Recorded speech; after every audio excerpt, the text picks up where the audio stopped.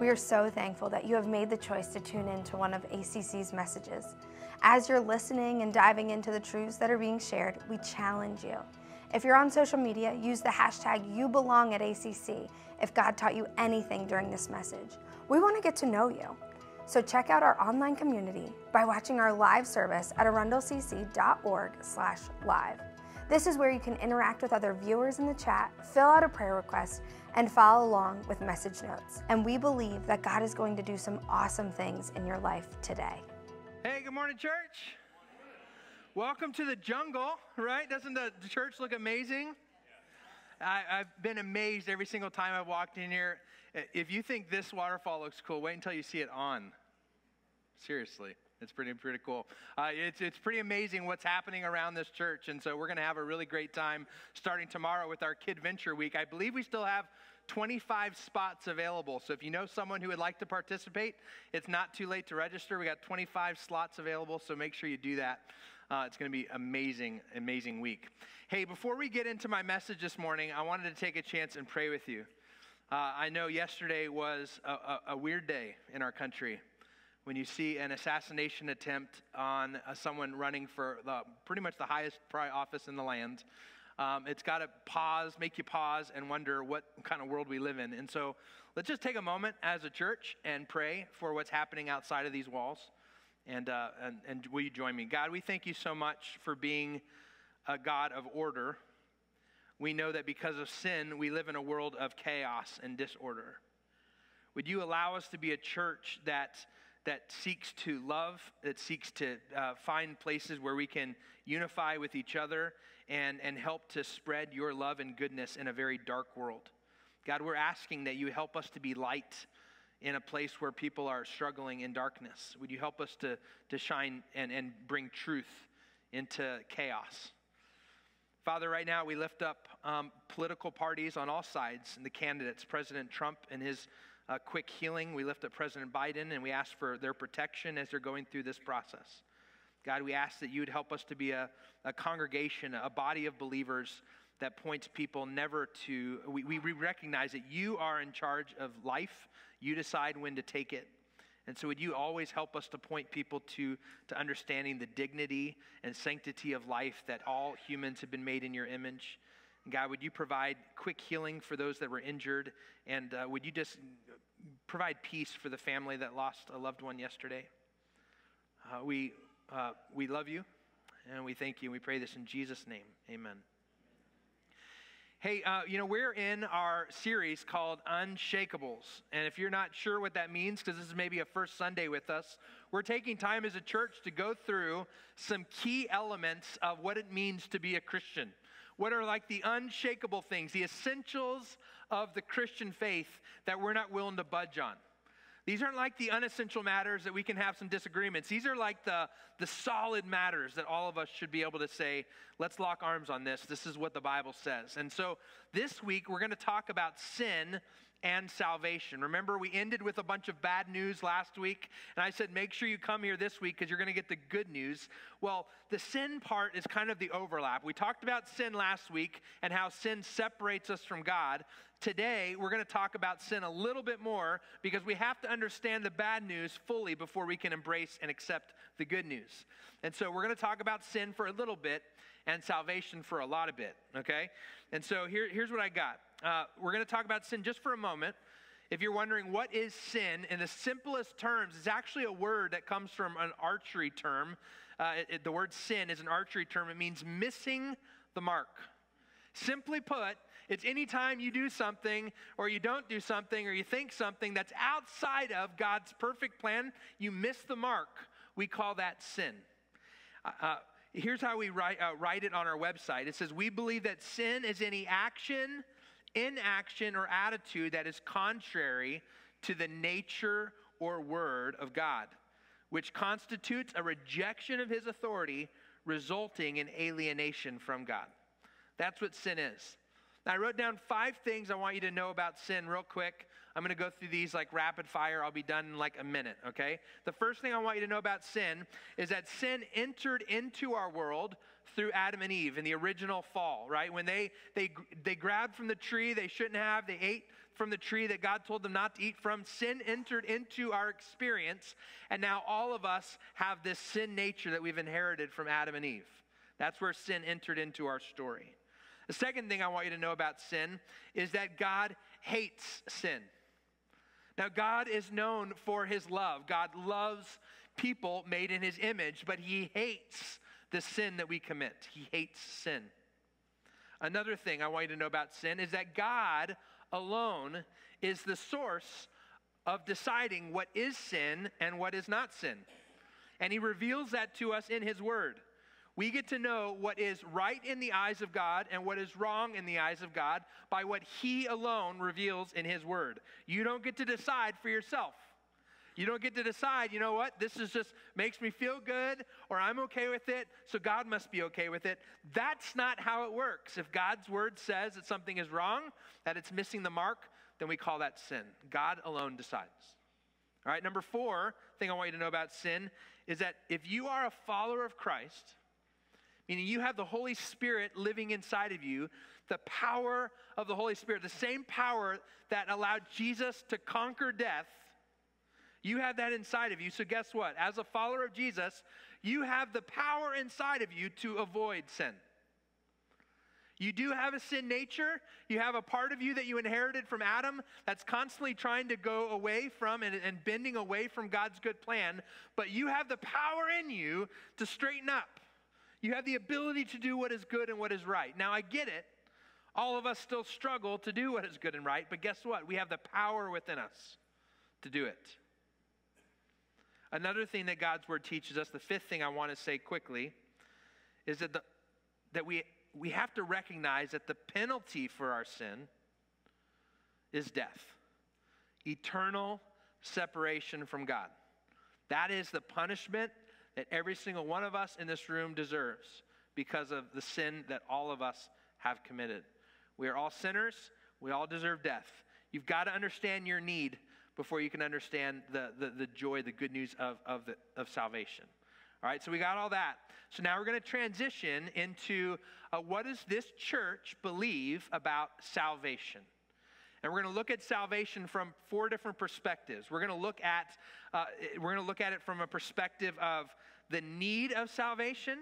We're going to look at it from the means of salvation. You know, how is salvation even available to us? We're going to look at the mode of salvation. What does someone have to do to actually be saved? And number 4, what is our response once we have been saved? So we're going to look at salvation from those 4 perspectives. But first, we're going to put up on the screen our essential statement, our big idea statement. And I want you guys to read this with me. Now, first service, I challenged them. I told them that last week you guys were louder than they were. And they got really loud this morning to say it this louder than you. But I know this service. I know you guys can do it. Ready? Let's read this big idea statement together. All right. We believe that all humanity willfully rebelled and sinned against God and is therefore separated from him as a result.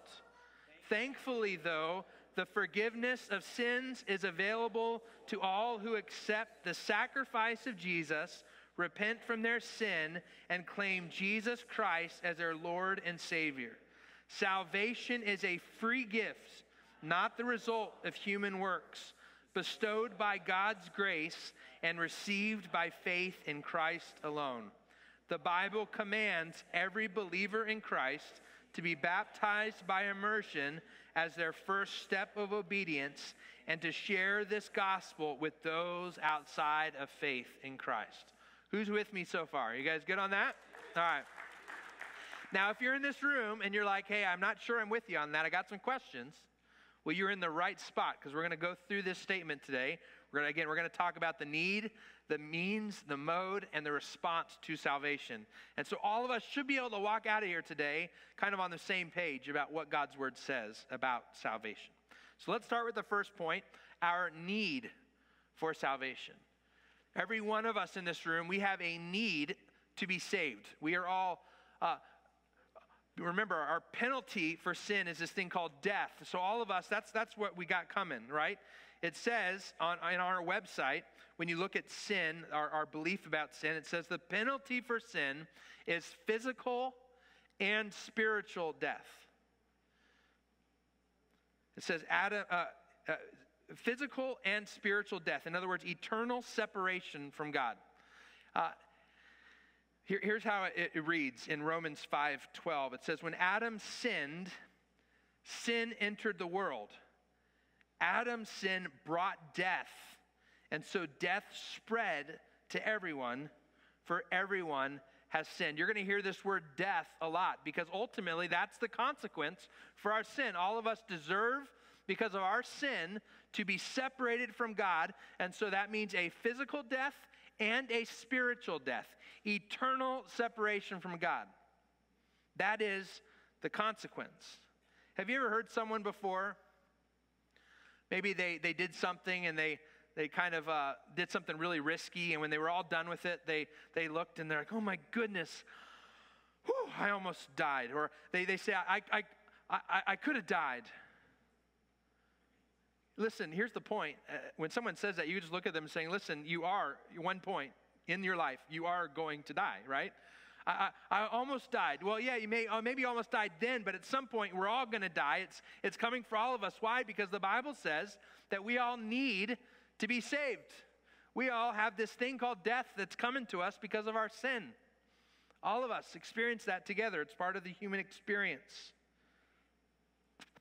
Have you ever wondered, like, if God really is all loving and he's really all powerful, why couldn't he have just made it so that sin wasn't a thing? Why did he even have to put the tree in the garden to start with? He could have just created us saying, I love you all. I don't want you to ever falter or have some other problems or trial in your life. And because I'm so all loving and so all knowing and so all powerful, I'm just going to make it so that we all live happily ever after. Why didn't God do that? That seems like maybe an easier way to go about having a relationship with us.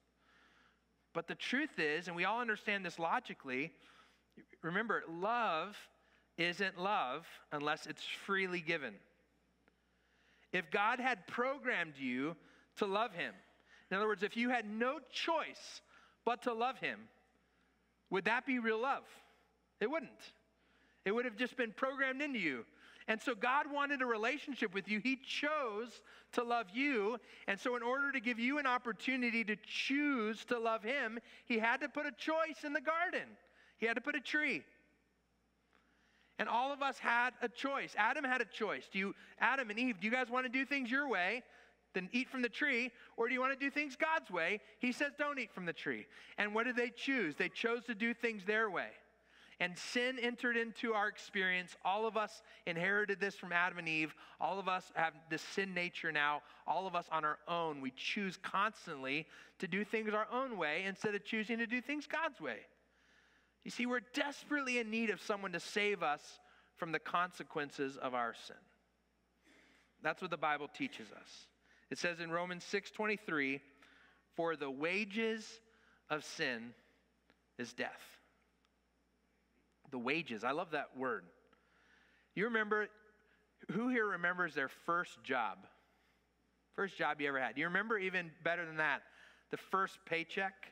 You remember how excited you were to grab that check, and you open up that envelope and you pull that check out and you look at it and you're like, wait, what? Like that's it? Right, and then you look at it and you realize a bunch of other people have had their hands in your money. You're like, who's this? And why are they taking some? What's Social Security? And what's that? What's the state want some? You're seeing all these people take part of it. And you experience this first paycheck, right? The wages of your work. And here it is. And now you get to go, and it's not usually that much, but you get to go spend it. It's yours. Well, the Bible says that the wages for your sin, when you open up that envelope at the end of your life to see what it is that you've earned, how much money you made, what it is that's on the check, it simply says you deserve death because of your sin. Doesn't matter how much or how little. The wages of our sin is death. Another way to think about this is that heaven has very rigorous admission standards. we're talking like it's harder to get into heaven than it is to get into Harvard, right? It's very stringent, all right? All you got to do to be able to meet the requirements to get into heaven is to be perfect. That's it. That's the admission requirement to get into heaven. You have to have a completely clean record with no sin. And the Bible just said that all of us are guilty of sin. So we got ourselves into a need. We got ourselves into a problem. In other words, we're all stuck on the wrong side of a ravine. We're on one side, God's on the other. Because of our sin, He's perfect. He hates sin. In Him there is no darkness. We're over here in this broken world, and we all have our own darkness. And so we're separated from Him, desperately in need of salvation. Now, nod your head with me. Do you all recognize we have a need for salvation? All right. Let's look at number 2. Our means of salvation. How is salvation available to us? Is there a way to get from one side of the ravine to the other? Because I'm imperfect and God is perfect. How can this be made right? It says in God's word that He loves you so much that God the Father chose to send God the Son. Jesus Christ came to this earth to bridge the ravine for you. That through Jesus Christ, you have the ability to go from death into life.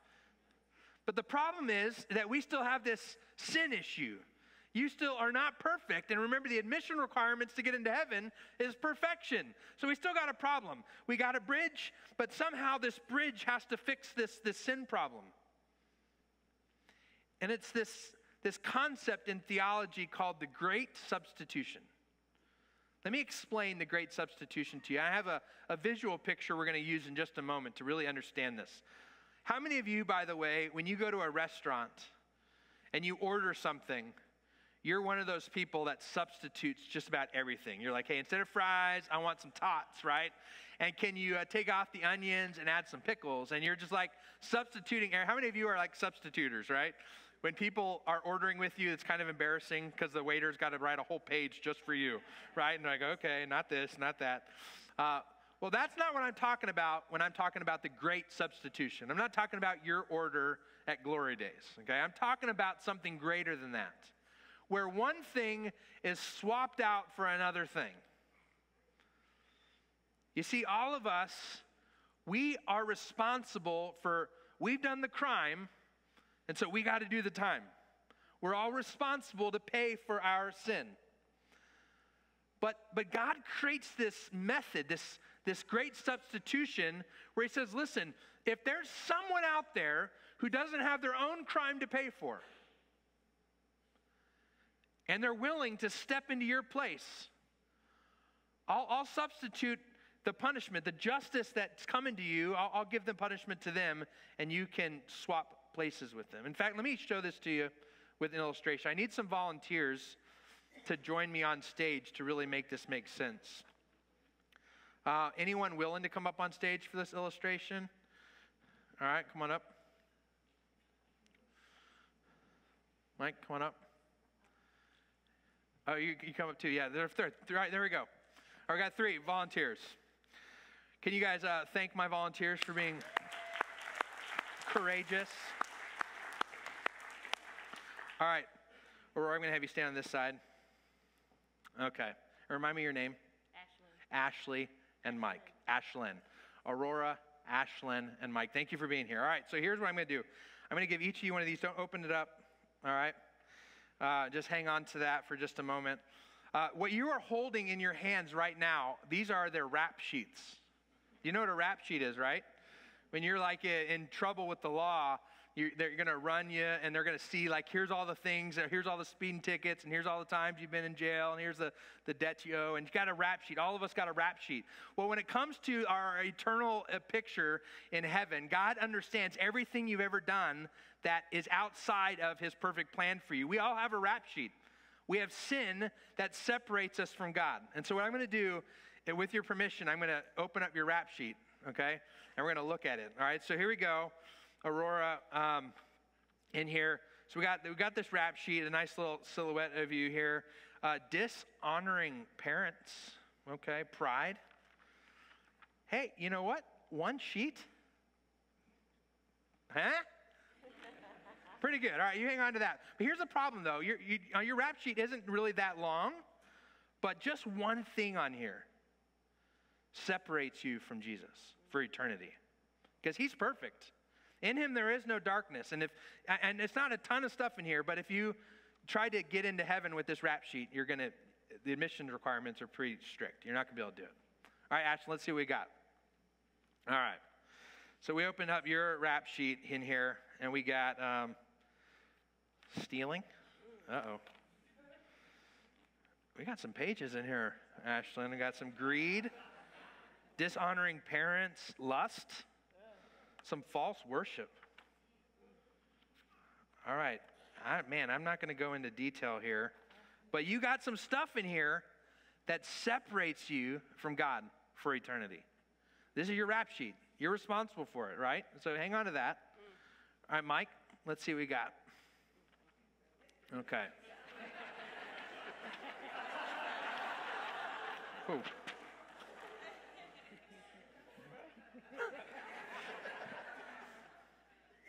Brother.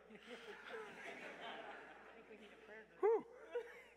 Yeah, okay, well, I don't think I need to go into all these. There's a lot of stuff on here. You know, there's another rap sheet, though. I'm holding. Will you hold on to this? Just that's yours. Yeah. Yeah, they don't want this anywhere near them. All right, you hang on to that. So I got another rap sheet here, and it's labeled really clearly, Jesus. So here's the beautiful thing about Jesus' rap sheet. He lived a perfect life. There's no sin on this rap sheet. There's nothing. It's a blank sheet of paper. It's pure. It's white. It's blank. And what Jesus does in this great substitution is he simply says, listen, if you want, now I'm going to give you guys the option. It's a free choice. Imagine walking to a courthouse and you got a rap sheet and you have to stand before a judge. And before you go in, your lawyer comes to you and says, listen, if you'd like, you can swap out your rap sheet for this one. Now yours has to go in here. Someone's still got to pay for your sin. It still requires death. It's still going to require blood. It's going to require someone to, we still need justice. But how many of you would like to swap out? Would you like to swap out? All right, open up your pen. Here, open up, and let's take yours out. You know, Jesus is going to take care of that for you. All right, so you put Jesus' rap sheet in there. All right, you want one of Jesus's? Yeah, all right. Let's get rid of all those. That's right. All right, you swap that out. Let's open up yours too. We got to unpin it. All right, Jesus will take care of it.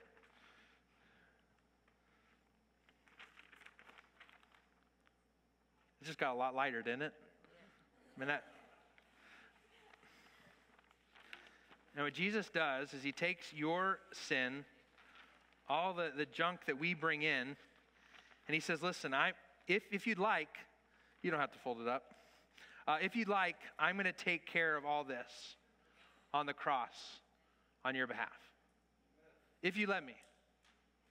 Now, here's what I want to do. I think this is really powerful. If you guys would open up your rap sheets. I know each of you enough that you've already made a decision to swap out your rap sheets. This is your rap sheet right now. You might try to add stuff accidentally later today. You're going to do something and you're going to add something, but it's going to go onto this rap sheet. This is your rap sheet. One day you're going to stand before God and this is what he's going to see. And now as you're holding that out in front of you, you can hold it out for everyone to see, or you can hold down and look at that blank sheet of paper. I want to read some scripture to you. It says in Isaiah 53 verse 6, all of us like sheep have strayed away. We have left God's path to follow our own, yet the Lord laid all of our sins, laid on Jesus the sins of us all. And so there's our sins there in his rap sheet. And you guys are hanging on to those ones. How about this one? Romans 3:23 says, for everyone has sinned. We all fall short of God's glorious standard. Yet God, in his grace, freely made us right in his sight. He did this through Christ Jesus when he freed us from the penalty of our sin. How about Romans 5? It says, therefore, since we have been made right in God's sight by faith, we have peace with God because of what Jesus Christ, our Lord, has done for us.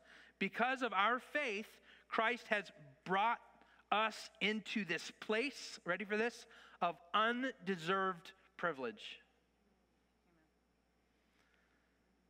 Where we now stand, and we confidently and joyfully look forward to sharing in God's glory. Now, before you go, I got 2 more verses to share with you. I want you to know that something had to happen for you to be able to receive this substitution. It didn't just happen. Jesus didn't just say, all right, I'll take your sin. He had to pay for it with his blood. The Bible talks about the power of the blood of Jesus in making this system of substitution possible. There needed to be the shedding of blood. There needed to be death of a spotless lamb. Here it says in 1 Peter 1, it says, for you know that God paid a ransom to save you from the empty life you inherited from your ancestors. And it was not paid with mere gold or silver, which lose their value. It was the precious blood of Jesus, the sinless, spotless Lamb of God. In Romans 5:9, it says, and since we have been made right in God's sight by the blood of Christ, he will certainly save us from God's condemnation. And so now listen, because this is your rap sheet, you have the ability to go across the ravine through Jesus. Jesus is the only way back to the Father. And when Jesus looks at you, when God looks at you coming into his holy kingdom forever, he's going to see the requirements have been met to be in Jesus' presence. You have perfection now because of Christ's atoning work, substituting work on the cross. Can you guys thank them for me?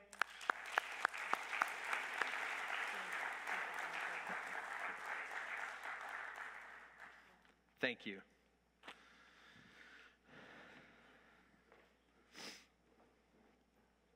Now, I know Mike kind of well, but I don't know what your childhood was like, so maybe this is, I don't. Okay, let's talk about the mode of salvation.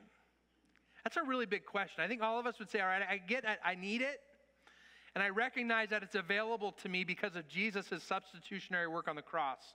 I get it, but how do I step into the saving grace of God? How do I start this relationship? How do I get salvation? The mode of salvation. Let me read some scriptures to you and confuse you a little bit. You ready? Acts 2, verse 38 tells us how to do it. It says, Peter replied, each of you must repent of your sins and turn to God and be baptized in the name of Jesus Christ for the forgiveness of your sins. Then you will receive the gift of the Holy Spirit. All right, Acts 3:19 puts it a little differently. It says, now repent of your sins and turn to God so that your sins may be wiped away. How about Romans 10? It puts it a little differently. It says, if you openly declare that Jesus is Lord and believe in your heart that God raised him from the dead, you will be saved. I don't know about you, but I read verses like this, and I'm like, there's a lot of different verbs. Which verbs do I need to pay attention to? I see that I need to declare. Some verses say I need to believe. Some verses say I need to confess. Some verses say I need to repent. Another verse says I need to turn. Some verses say I need to be baptized. And so I'm sitting here thinking, well, what do I got to do? I want to make sure I do it. Would you just tell us, what is it? Now, I get it. It can be really complicated, and I have an illustration I think that'll make this make sense. There's times as a pastor where one of the favorite parts of my job is when I get to stand with a groom and a bride on the stage, and I get to help walk a couple through the process of a marriage. It's beautiful. It's a wonderful thing.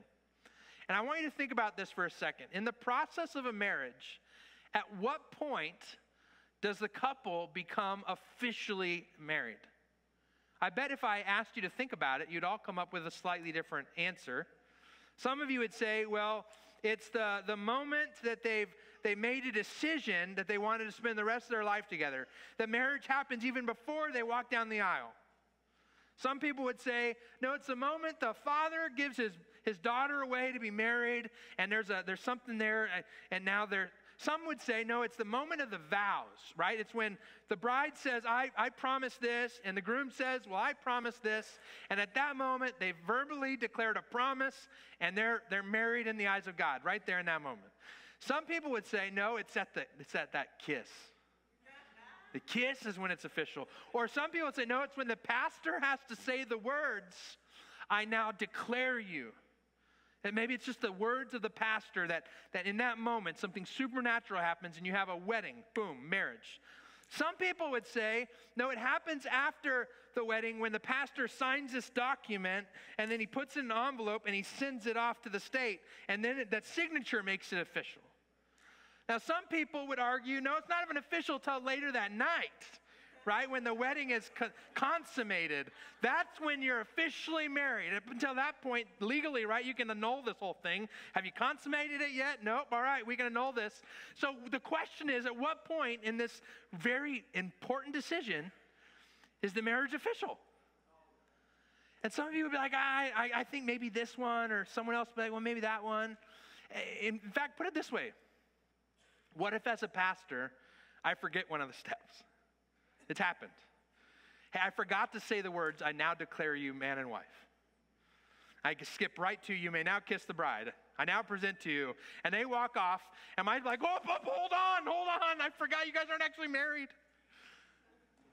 No, or what if I forget to sign the document that I'm supposed to send to the state? That's happened before.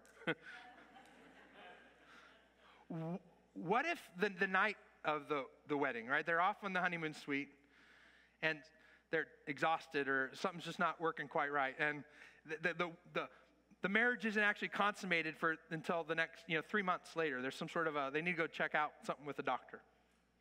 Are you going to tell me, Matt, that in that moment that the wedding isn't actually official until 3 months later? And so there's this question of at what point? Is it the declaring, the believing, the confessing, the repenting, the being baptized? Which part of this makes it official? What's the mode of salvation? It's all, in a way, a little bit of all of it. Let me explain what I mean by this.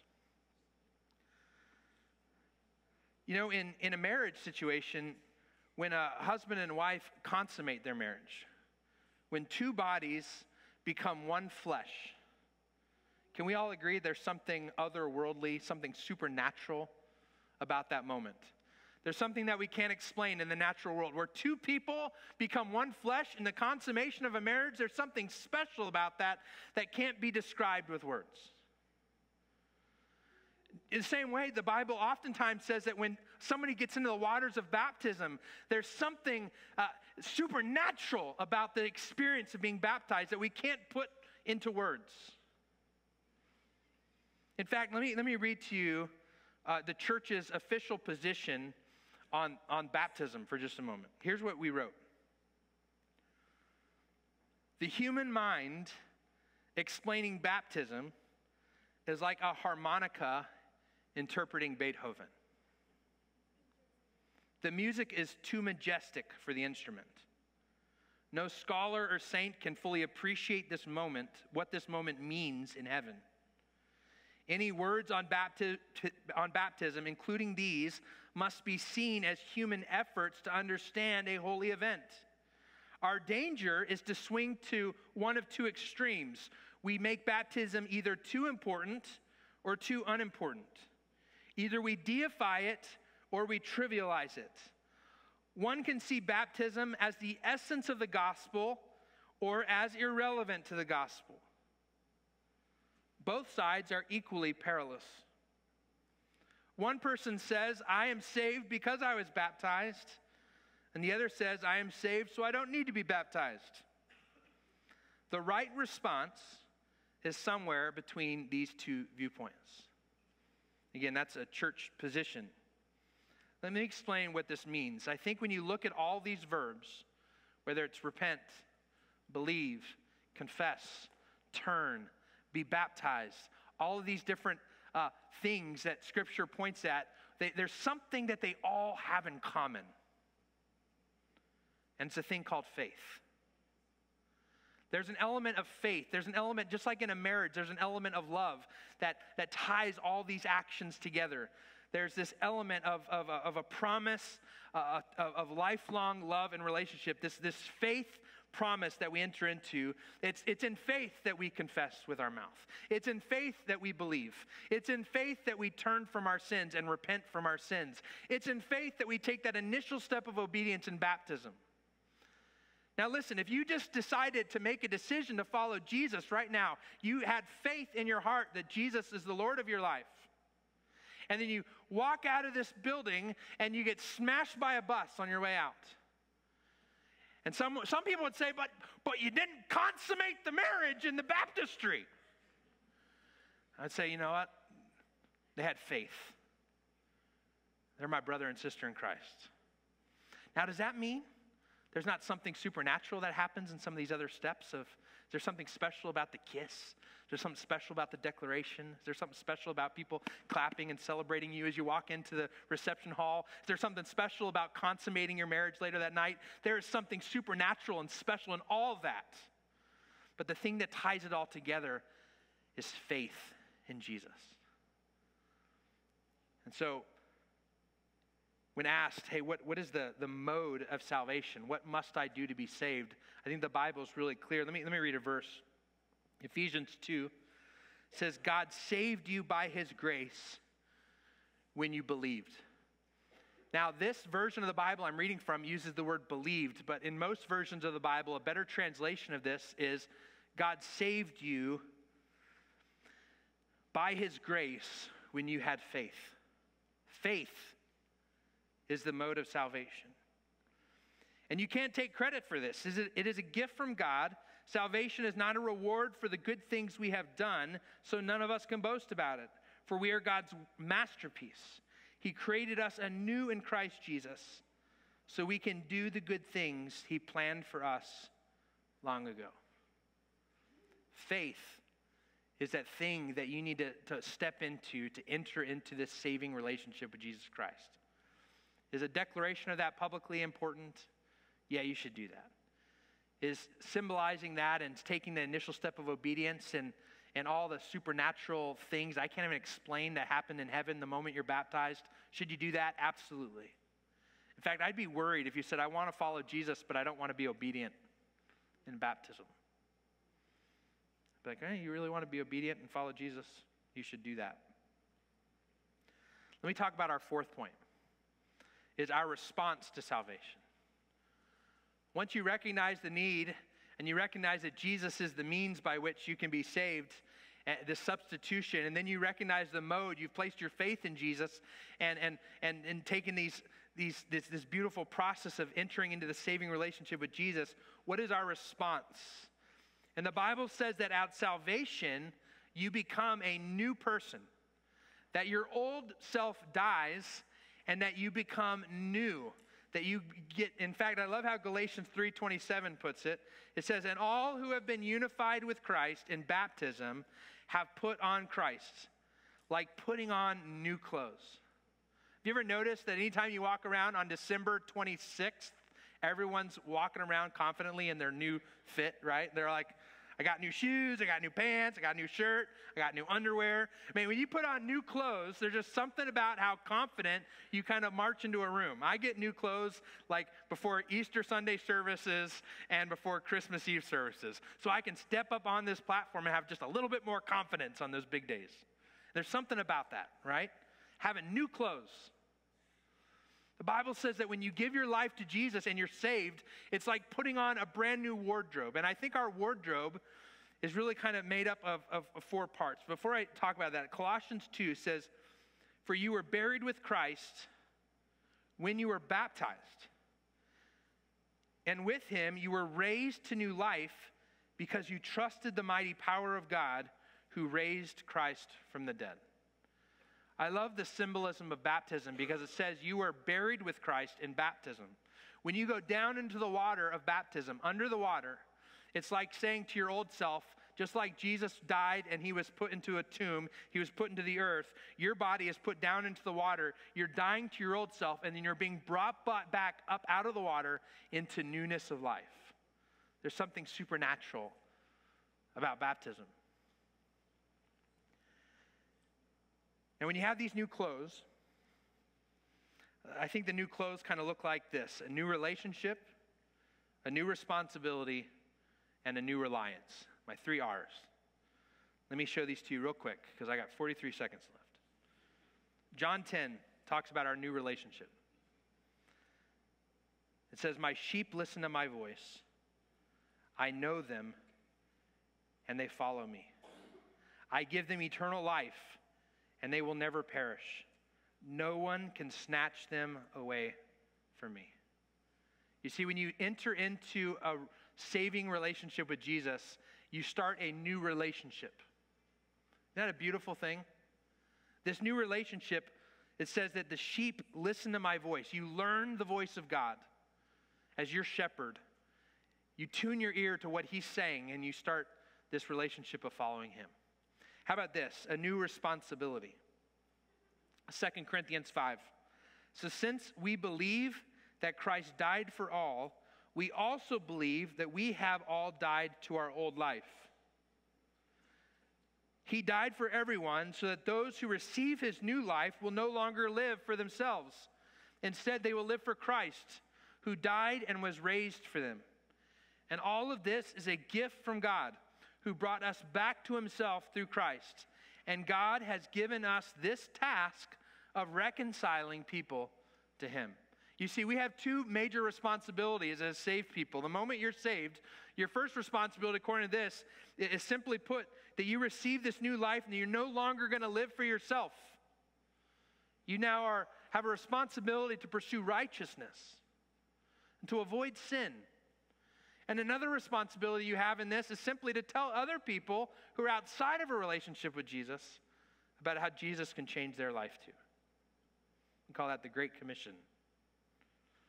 And then the third bit of new clothes that we get to put on is this new reliance. In 1 Corinthians 15, it says, "For sin is the sting that results in death, and the law gives sin its power.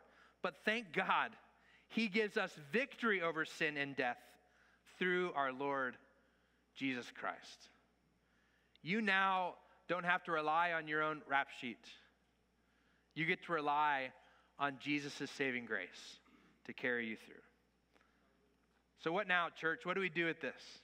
I want to give you 2 things to consider. If you're in this room and you've already swapped out your rap sheet, you're already sitting on Jesus' blank sheet. That's the one that you get to present in heaven one day. That's the one that's going to get you in. It's going to meet the requirements for admission. If you've already made that decision, my question for you is, who's one person in your life that's still holding on to their own rap sheet, that needs to hear this good news, that needs the hope and the joy and the love that you found in Jesus? I want you to write that name down, and sometime this week, I want you to go out to coffee with them, take them out to lunch, go on a walk, call them up on the phone. I don't care how you do it, but would you share the love that you found in Jesus with someone who needs to hear it? It's a new responsibility that you have. Now, if you're in this room and you've never swapped out your rap sheet for Jesus, you still have your own set of sin you're hanging on to, your own burdens, and one day you're going to be stuck on the wrong side of the ravine, unable to stand in God's presence because you got sin that you're choosing right now to pay for. I want to ask you, would today be the day that you say, I want to take out everything in my rap sheet. I want to give it to Jesus. I don't want that burden on me anymore. And I'll gladly take the perfection of Jesus and put it in my folder. If that's you today, what I'm going to do, I'm going to pray in just a moment. And I want to give you an opportunity to respond to that. As soon as we dismiss, I'm going to come stand right here in the front of the stage. And if you would like to confess with your mouth in faith that Jesus is the Lord of your life, and you want to make that great substitution, will you come see me? I'll walk you through those initial steps. I'll help you make that declaration publicly. I'll help you know what to do next so you can make that substitution. And maybe you're in this room and you've already decided to place your faith in Jesus, but you haven't taken that initial step of obedience in baptism. If that's you as well, I want you to come see me right after service and say, I need to get baptized today. I'm tired of being disobedient in that way. Let's do it. And you know what we can do? We can schedule your baptism for next week. We can get you baptized at the beginning of next service. We're We already had a baptism at the beginning of first service. I think we got another baptism coming next service. Maybe you need to be in that mix. All right, let's pray together. God, right now I pray for everyone in this room. We all have something we need to do. For my brothers and sisters in Christ who have been baptized, would you allow them to have a name right now of someone that they are supposed to share the good news of the work you've done for us on the cross? Would you give them that name? Would you give them the courage this week to share that good news with that person? God, for those in this room who've already made that step of faith, but they've been disobedient in taking that initial step of obedience in baptism, would you allow them to take that step of courage today to get a baptism scheduled either for today or for next week? God, for those in this room who have never started that relationship with you, would you give them the courage? Would you remove any blindness from their eyes that the evil one has kept there? Would you remove that blinding and let them see the light for the first time? Give them the courage to come and start a new life with you. We pray this in Jesus' name. Amen. Wow, we are so thankful for the truth that was shared in the message today. Please know that we as a church are praying that what you have learned today and the truths that God has put deep into your heart will manifest and grow into something amazing. You can experience that with other believers at ACC on Sunday mornings at 710 Aquahart Road. And remember, you belong at ACC.